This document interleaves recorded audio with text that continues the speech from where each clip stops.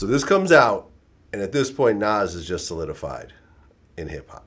Yeah. It's undeniable. Did Main Source break up before or after Illmatic? Before Illmatic, Main Source broke up, yeah. Okay. Main Source broke up before Akinelli's album. That Oh, was okay. like right before Ock's album we was working. Okay. And I guess there was an issue because the other two guys were managed by their mom? Yeah, their mother and, you know, the nepotism. And Right. She was managing the whole group. Yeah, the checks touched down, they touched down, you know what I'm saying? And it's like some certain things might not trickle, you know what I'm saying? So it happened like that, you know, people, you know, shit be happening. Was it like a bad falling out? Nah, I was just like, yo, you know what, you go in that corner and they go in that corner and just, yo, ride out, rock out, you know what I'm saying? It was time for that to happen. Well, I mean, the reason why I ask is because when you showed up on Midnight Marauders Yeah. for Keep It Rollin', Yeah.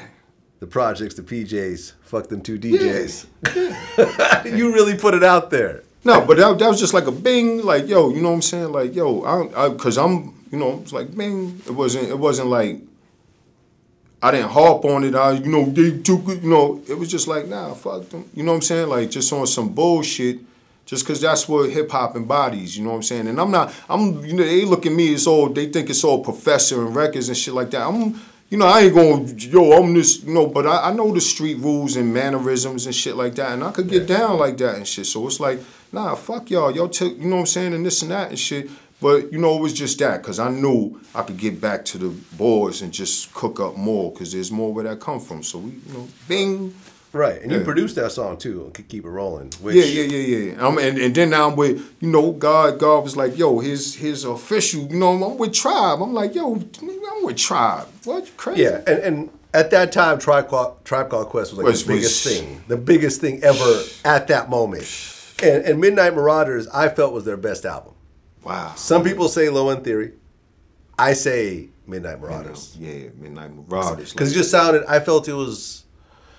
Low End Theory, I think, sounded, you know, had kind of one sound all the way through. Yeah. Whereas Midnight Marauders, I think, was a little more kind of different. You know what I'm saying? And, you know, and I checked the method, I think kind of was another one of these standout lines that you had on that song. Yeah.